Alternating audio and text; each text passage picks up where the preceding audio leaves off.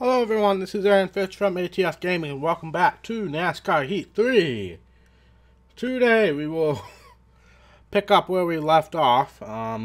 We do have an Xfinity race at Bristol, so we'll definitely do that, but kind of glad I took a week off of this after those Cup hot seat offers we had last week. I was a bit down in the dumps about this, so took a week off, rejuvenated, and now we're back ready to go.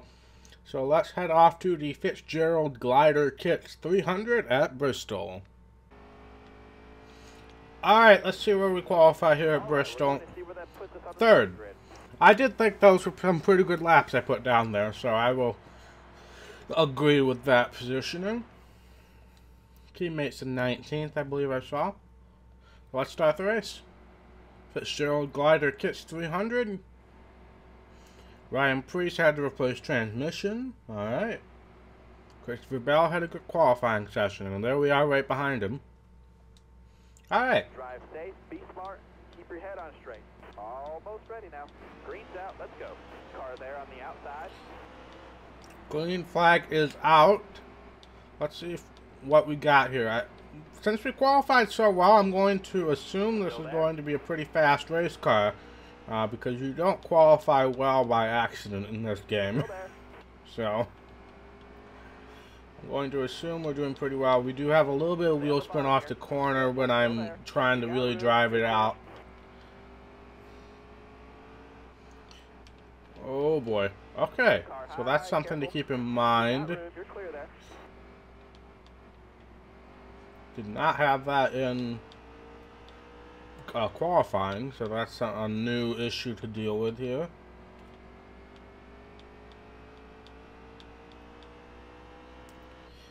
But I think me and Bell are going to have a good battle here, hopefully. If everything goes to plan, I should have had an announcement video go out yesterday, discussing some long-term plans for the channel. And I hope you guys are excited about that. I'm looking forward to it.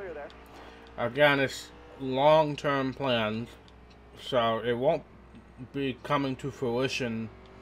I mean, it'll be starting, obviously, now, but the end result probably won't be coming to fruition for quite a long time, realistically. But hopefully throughout that time we manage to grow the channel. Maybe we can get into monetization range again. And yeah, but it's just something to that'll give me a motivator to keep going, because I've been really struggling for motivation. This game was one of the few motivating factors I had left with the YouTube channel before last week, and then it just kind of took the wind out of my sails, I guess. But took a week off, did some thinking, and I think I'm ready to go with this. So, we took the lead. We got a second lead over Cole Custer now, so I do think lap traffic will play a factor probably in the third stage, I would predict. Let's see how many laps we'll keep you guys in. But yeah, doing all of the NASCAR games in order for the most part. Obviously, the three outliers we have are Heat Evolution. Well, actually, no, two outliers, because Heat Evolution we didn't finish, I don't think. Heat 2 and Heat 3 will be the outliers, because obviously we completed Heat 2 and I'm aiming to complete Heat 3 here. But other than that, we'll be going back through the series, either starting or picking up where we left off, all the career modes, and attempting to finish all of them and work our way through the NASCAR game, starting with Dirt to Daytona. I know technically Thunder 2003 came out before Dirt to Daytona, but I'm starting with Dirt to Daytona. Anyway, we won the stage. Oh boy, okay.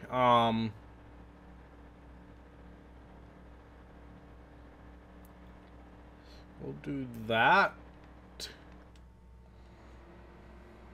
You lost 10 spots by doing that, okay. We were very... I probably didn't need to pit, but I'm more concerned about tires than anything. This is a fairly long race, you gotta keep in mind, but... Alright, got a little work to do here in stage 2. 10 laps again. But we should be good on fuel to the end now. Got some unusual names up here with Alex LeBay. You got room, you're clear. But hopefully if we can just stick to the bottom for the most part, I should be able to get around these guys fairly easily.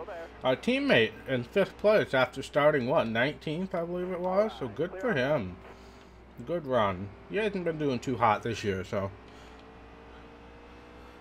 While I personally in real life don't like the guy, he is my teammate in this universe, so I will attempt to support him as much as I can. But of course, you're still slow, so I'm going to pass you. Alright, we're up to 4th already. Considering our speed in stage 1, I would think that we'd be able to get back up to the lead, but who knows? In case if I haven't confirmed this already, I will be staying on hard difficulty for the remainder of this season. Especially after those Cup Series races, I don't see myself ever going to Legend difficulty ever again. And, well, those were all on hard, but I mean, I was struggling on hard, so that's why I would not see myself going to Legend. As far as like the difficulty goes on the, work my way through the series, it's going to be whatever I see fit to make it enjoyable. I'm not going to always challenge myself to do the hardest difficulty. But there will be some games that I do the hardest difficulty on, like NASCAR 6, Chase for the Cup 2005, definitely. Sorry, Christopher. We did it in NASCAR Heat 2, so I can say that we did it there.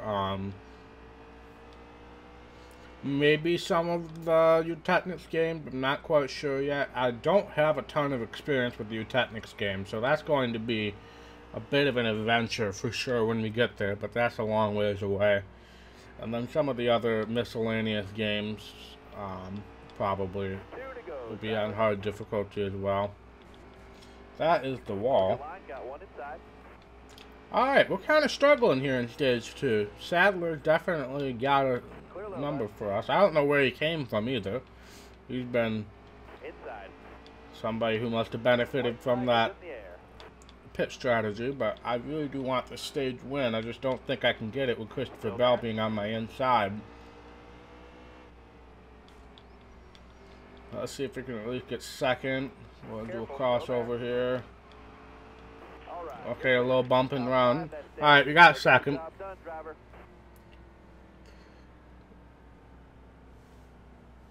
Oh well.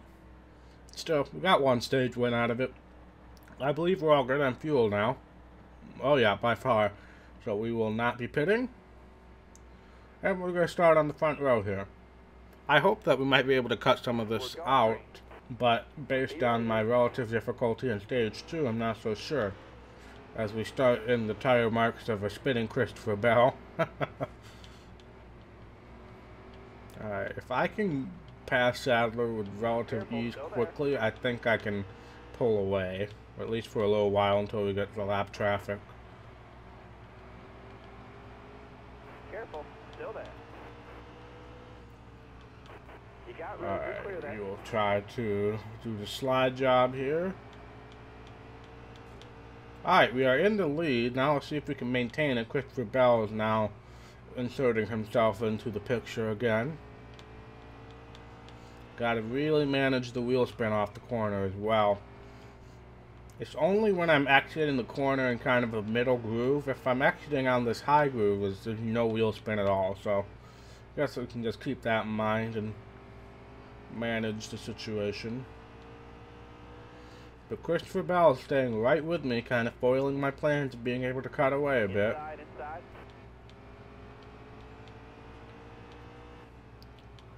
I don't know if we can win this race, honestly. We pulled away in stage 1, but stage 2 and now stage 3 has definitely been a challenge. 11 laps to go. I'm going to hit the wall here, but that's fine. It'll help me turn a bit. right, clear low. Got a car coming inside now. All right, 10 to go. Keep it nice and smooth for 10 laps to go. This has been a ridiculous side-by-side battle, but I think Bell's finally going to get a brief upper hand here. I'm going to try to drive it in deep here and maybe pull a crossover move on him. Nope, Bell got the lead. I am going to try to do maybe a slide job maneuver. Nope, not quite. But I'm at least side by side with him again. Careful, still there. You got room, you're clear. Now I can pull a slide job on him. Alright, we're back into the lead. We'll see how long it lasts this time.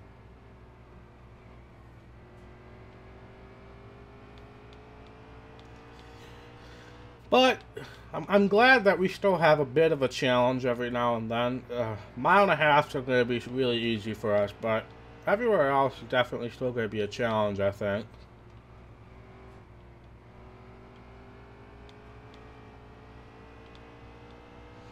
We're actually gapping Christopher Bell a bit. Wasn't expecting that after the battle he just fought. But we are going to be interacting with some lap traffic here, which will probably bring him right back to me, realistically. A good old Morgan Shepherd here. We'll try to stick to the bottom as best as we can, since I know the AI likes to run the high side, and I feel like they would choose to pinch me to the wall if I do try to pass them on the outside. So we'll try to stick to the bottom here. Clear there. First time we've seen some of these back markers in a while, that's for sure. Got one up top. But we never ran any hot seat offers on this series, so You're clear.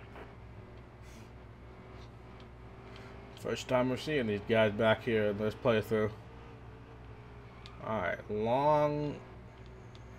I've been committed to the bottom. I'd appreciate it if you did the same. You're clear. Okay, we got a little close for comfort there. 3 laps to go. We have got a second gap. We've got a Kaz Growler just sitting on the bottom of the track there. No caution, and I'd appreciate it if it stays that way, because I think I'll win this race, unless if there's a caution. Even though Christopher Bell is catching up again, he got by that lap traffic just as fast as I did. Oh, now Kaz Growler's in the middle of the track. Well, what was I supposed to do there? If I'd swerved to the bottom, my car would have lost control, because this game doesn't have good physics. And if I went to the top, I was going to hit Joe like I did there. There wasn't much I could do with that. It does look like Christopher got a big dent from that incident. I don't know if it was from Joe or if it was from Kaz Growler just stopped in the middle of the track. But now we got a green-white checkered to sort this deal out, and I'm not thrilled about that in the slightest, because usually restarts are not my forte. Alright, we cleared him, but now we got Jeremy Clements coming on the inside now. Okay. That's unusual. Don't hit the wall. Alright. 3 and 4. If we can hold Jeremy Clements off, I think we got a win here. And we do. Alright. That was a tough win right there. Yeah, let's do a burnout. I feel like I deserve it after that one.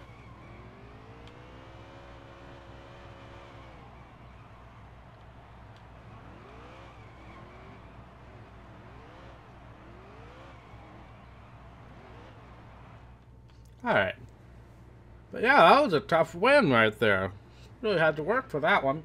I want to see the Kaz Growler incident here.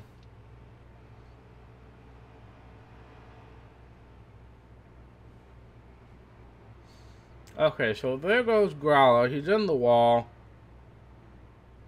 So he stops there. So he's just there. If I go to long replay, will it show any more than that? Like, you know, the part where I actually got into him?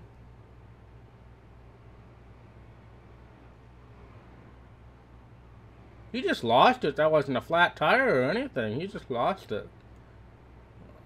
unusual for sure. Nope. Alright, that was a bit anticlimactic. But we win. We also won stage 1. Elliott Sadler won a stage. Some good finishes for some unusual drivers up front here. John Hunter Nemechek, not a good finish, and we lapped up to 34th. So, a good race all in all. We should get a decent payday from that. Again, all of this money is being saved for our teams for next year. Alright, we're second in points. That's our 3rd win of the season. We're leading the playoff point battle. Here we are in victory lane. That's another win for the Happy Dog in Spirit, of course. But yeah, we'll head back to the menu and see what we got going on next. Alright, 5,000 fans. Yeah, more to the incentive contract. What does Chad Fincham want to say? Great win. Just wanted to compliment you on that.